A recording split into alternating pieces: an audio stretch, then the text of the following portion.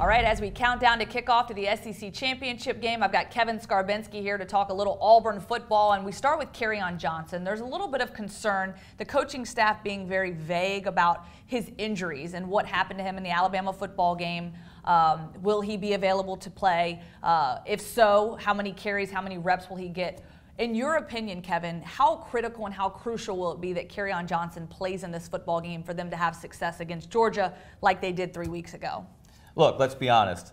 One of the main reasons that Auburn is one of the best teams in college football right now, number 2 in the next to last college football playoff rankings, maybe the best team in college football right now, is Kerryon Johnson. He's become a man. He's become a workhorse. Look at how many touches he had against Alabama, 34, 30 carries against that defense, and he has just become one of the best players in college football. There is no question that if he is out, certainly, or even limited, that's going to affect the Auburn offense. But one thing that I think Auburn can take solace in is the growth of Jarrett Stidham and the receivers and the passing game. Ryan Davis was unbelievable against Alabama, 11 catches against that secondary. Georgia's secondary is good. It's not as good as Alabama's secondary. And Ryan Davis was running free all night long. And then look at the development of Chip Lindsey as the offensive coordinator in calling the passing game. He called a brilliant game against Alabama.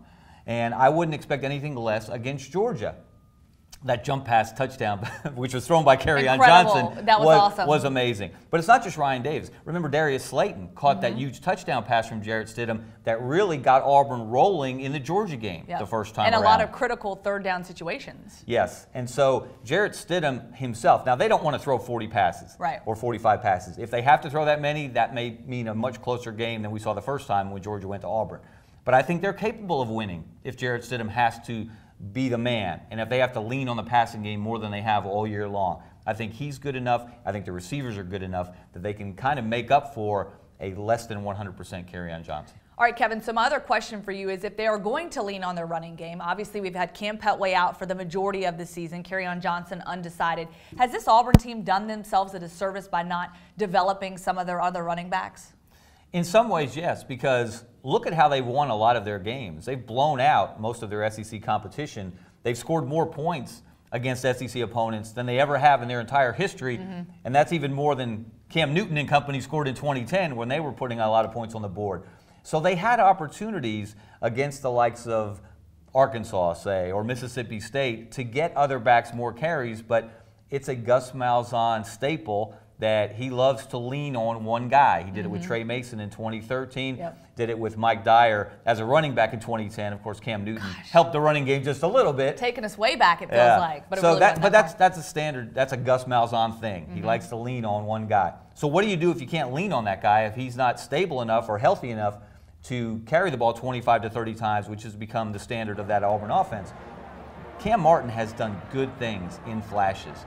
He has a world of ability. He's not Kerryon Johnson, but he can take it the distance from anywhere on the field. He can catch the ball out of the backfield.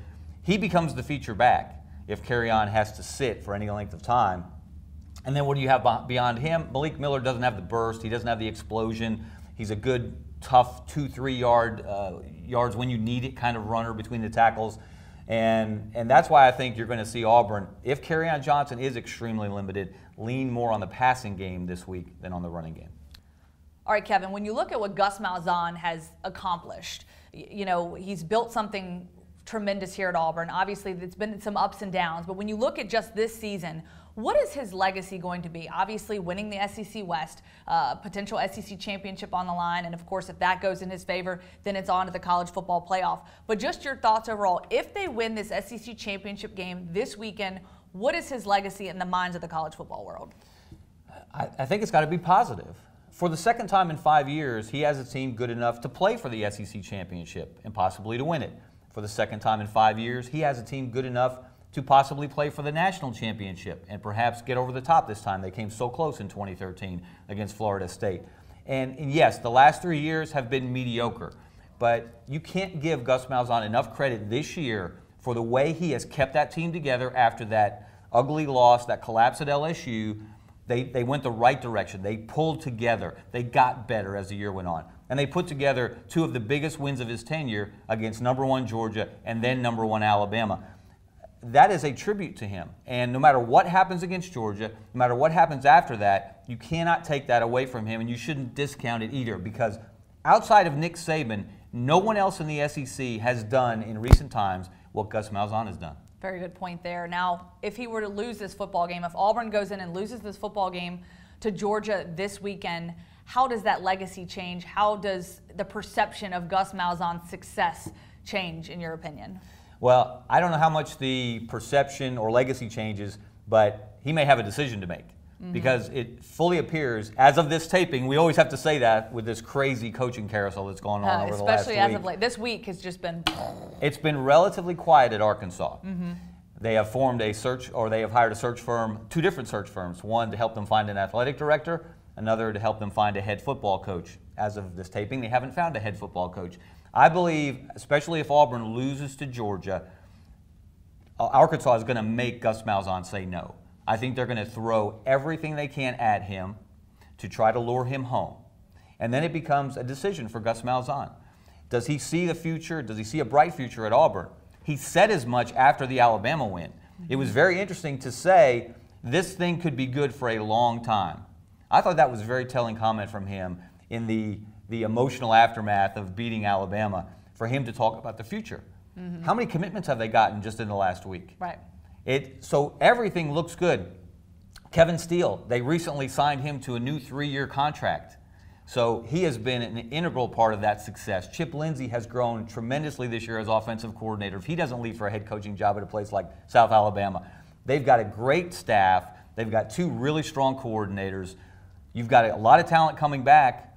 I've said this before. I think Gus Malzahn would be crazy to leave Auburn for Arkansas.